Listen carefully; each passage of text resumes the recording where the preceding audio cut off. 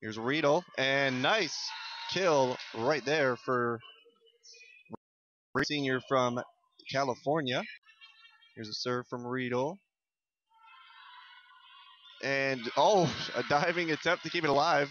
Got to be careful when he gets the point. Despite that one, well, just stay in bounds, and another point for the Roos.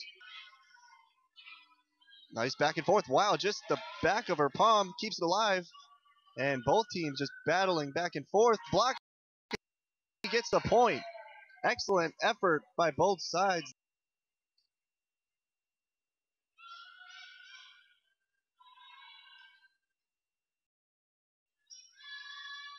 There's Ontic. Gets it through the hands.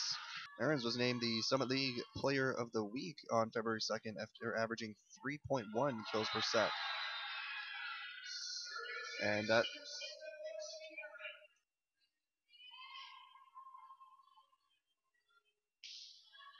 is Ontic.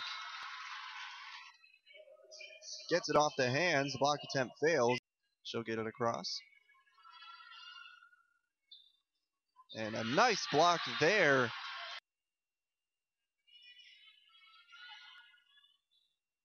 The attack by Aarons. She gets it to go down.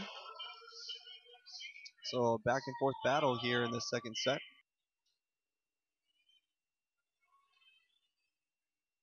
Here's Riedel. Gets it off the hand, and it goes out of bounds right in front of the Roos bench. Definitely experimenting with her in a reserve role, and a lot of success so far this season in that role. And that attack will land in bounds and just get by Mikowski for the Roos. And that one just off the hands of Filikowski up to the second deck of the Sioux Center here.